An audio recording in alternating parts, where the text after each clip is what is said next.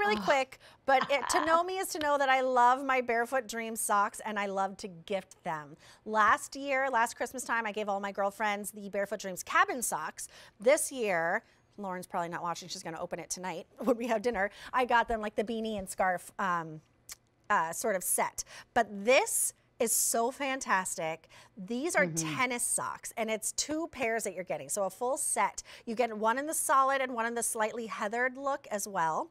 It is A399743. Can't get over this price, by the way, $25 for 2 of them, $833 on your 3 easy pays. I have it here in the set that's called Oyster Multi.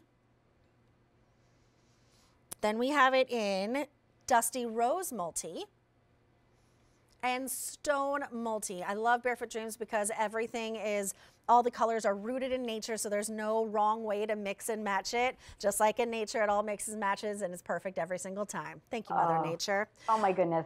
I mean, if you haven't tried our socks, I mean, you just have to. Yes.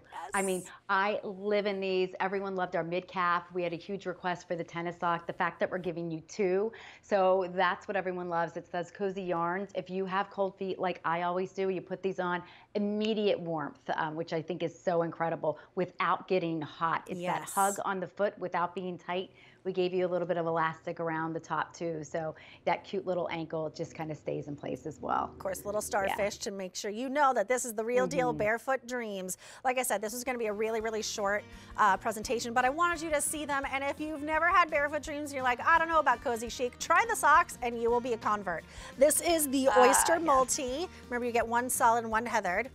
Then we have it in the Stone Multi and the Dusty Rose, and that is $833 on 3 easy pays, or a price tag for both of them of $25, A399743.